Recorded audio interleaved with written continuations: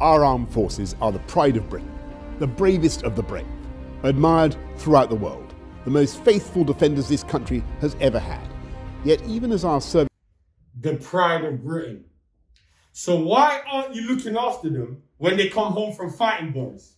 In your blood-clot imperialist wars. You got veterans living on the street, but yet they're the pride of Britain. This men and women stand by us. Previous governments have trimmed and cheese-pared our defence budget. Cheese-pared. Does anybody know what the fuck that even means? I'm determined that the long era of spending cuts must end, and it ends now.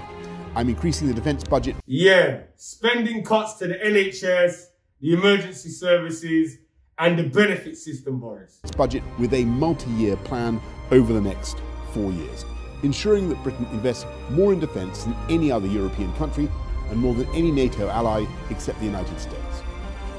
But why?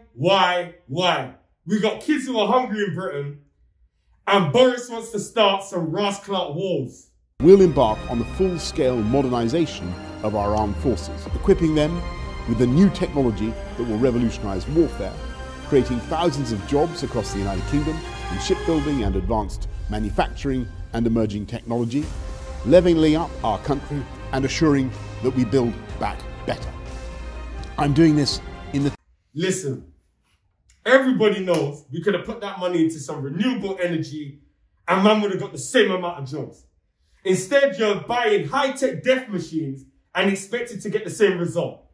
In the teeth of the pandemic, despite all the other calls on our resources, because the defence of the realm is the first duty of government.